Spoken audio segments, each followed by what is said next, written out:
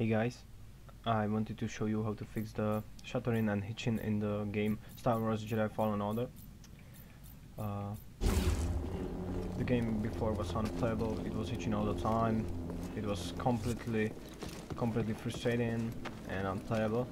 Right now the game is smooth and I will show you how to fix it. At least for me, it's working right now.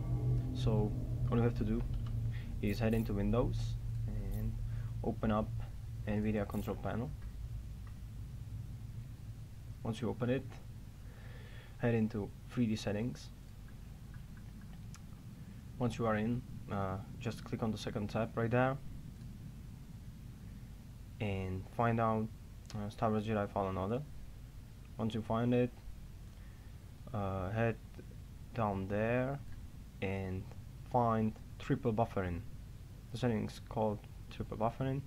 You have to enable it, and that's it. That's all you have to do. You can close it right now, and I hope it worked for you. As for me, just enjoy the smooth gameplay. I hope.